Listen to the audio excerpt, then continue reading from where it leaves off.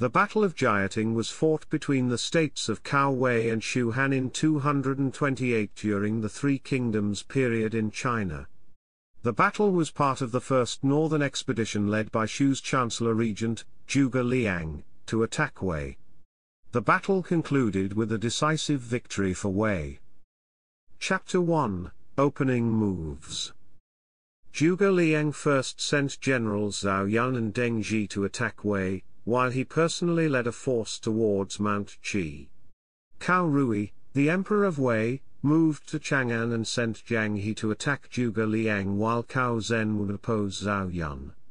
Zhuge Liang chose generals Ma Su as the vanguard commander along with Wang Ping to intercept Jiang He, rather than the suggested veterans officers Wei Yan or Wu Yi. Chapter 2, The Battle. Jieting was a crucial region for the securing of supplies, and Zhuge Liang sent Ma Su and Wang Ping to guard the region. Ma Su went accompanied by Wang Ping but did not listen to his sound military advice. Relying purely on books of military tactics, Ma Su chose to take the high ground and set his base on the mountains instead of in a city, ignoring Wang Ping's advice to make camp in a valley well supplied with water.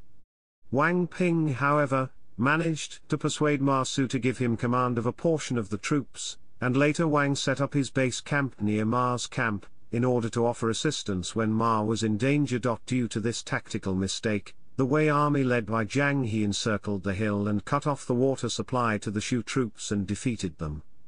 Wang Ping, with only a handful of soldiers, did his best to keep the retreat organized and ordered his soldiers to beat their drums loudly to create the impression that reinforcements had arrived. Jiang He believed this to possibly be a sign of an ambush, and so he did not pursue. When Zhuge Liang arrived, he attempted to defeat Jiang He, however he didn't find a way to take a position, and so the Shu army had to retreat to Honzhong. Though he survived the battle, Ma Su's army was nearly annihilated, so he was soon arrested and sentenced to execution by a reluctant and tearful Zhuge Liang. Chapter 3, Aftermath. Ma Su was sentenced to death by Zhuge Liang, along with his deputies Jiang Shu and Li Sheng, as a way to soothe the masses. Before his execution, Ma Su wrote a letter to Zhuge Liang: "You wise lord regarded me like a son and myself looked upon you as a father. I dearly hope that this is the righteousness of the execution of Kun leading to the rise of the state of you. May our whole life's relationship not be reduced by this.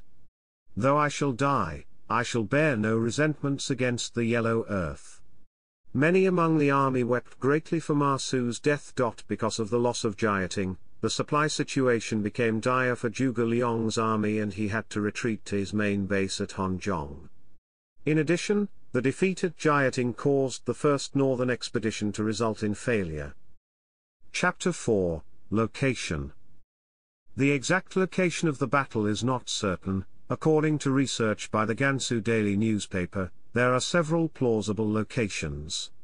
Jieting village, Meiji district, southeast of Tianshui. Guanlun town, east of Tangjiachuan county. Jieting mountain in Mayan county, Shanxi province. Longcheng town, east of Kainan county, Gansu. Other locations named by some are Huating and Zhuanglanga. Memorial of the battle is located in Longcheng town. Topographical evidence and weapons found suggest that Longcheng is the most likely location, although there is no consensus among experts. Chapter 5, In Romance of the Three Kingdoms. In the 14th century historical novel Romance of the Three Kingdoms, Ma Su was executed on the order of a tearful Zhuge Liang, whose continued high appraisal for Ma's intelligence made that a very reluctant decision. The scene has also been reenacted in Chinese opera. A Chinese proverb, "wiping away tears and executing Ma Su," refers specifically to this incident, meaning punishing a person for his wrongdoings regardless of relations or his abilities. A Japanese equivalent is tearfully executing Ma Su. In the novel, the loss of Jieting exposed Zhuge Liang's current location, the defenseless Xicheng. Zhuge Liang used the empty fort strategy to ward off the enemy before retreating. In many stories, including the novel, the battle includes Sima Yi on the Wei side, but this event is impossible according to his biography in the records of the Three Kingdoms. Moss Roberts comments on this in his fourth volume of his English translation of Romance of the Three Kingdoms on. The historical Sima Yi was not at the Western Front for the vacant city ruse but at the more important Southern Front with the Southland. Sima Yi did not come to the Western Front until Kongming's fourth offensive. The fictional tradition tends to attach more importance to the Weishu conflict than the Weiwu conflict, and Three Kingdoms accordingly builds up the Kongming-Sima Yi rivalry and the events of AD 228. In the abstract theory above, Roberts explains and compares historic history with fictional tales and the most likely reason Sima Yi was included before the Battle of Mount Qi. Based on Roberts' view of the fictional novel's tendency to build up the rivalry between Sima Yi and Zhuge Liang, and the contradiction of Sima Yi's location at the time of this event, some share Roberts' opinion that the event did not happen. However, many historians agree that Sima Yi's absence alone cannot disprove the occurrence. The historical basis for the event comes from an anecdote shared by Go Chong in the early Jin dynasty. The anecdote is translated as follows. Zhuge Liang garrisoned at Yangping and ordered Wei Yan to lead the troops east. He left behind only 10,000 men to defend Yangping. Sima Yi led 200,000 troops to attack Zhuge Liang and he took a shortcut, bypassing Wei Yan's army and arriving at a place 60 li away from Zhuge Liang's location.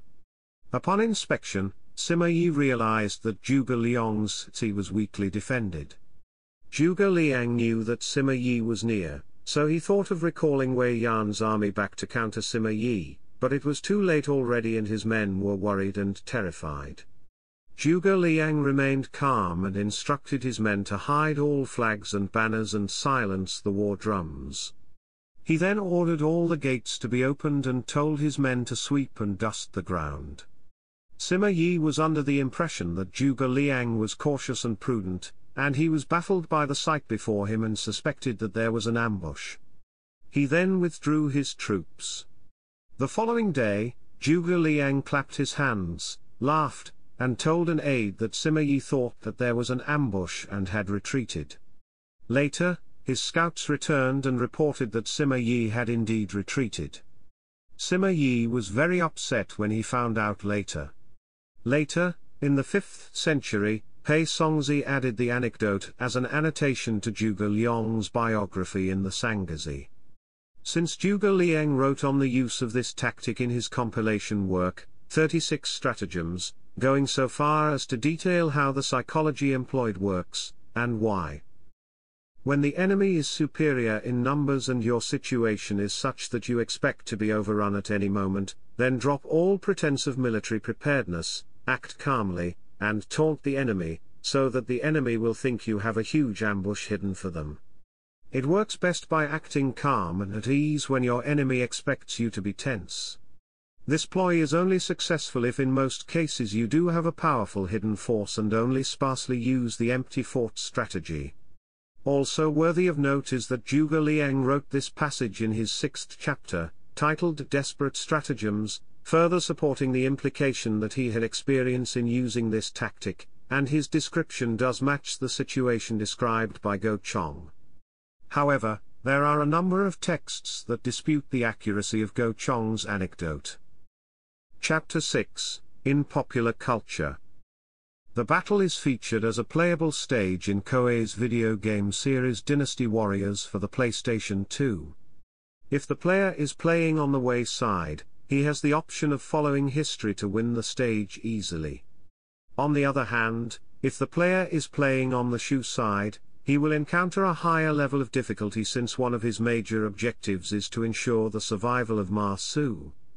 In the collectible card game Magic, The Gathering there is a card named Empty City Ruse in reference to the empty fort strategy described in the 14th century historical novel Romance of the Three Kingdoms.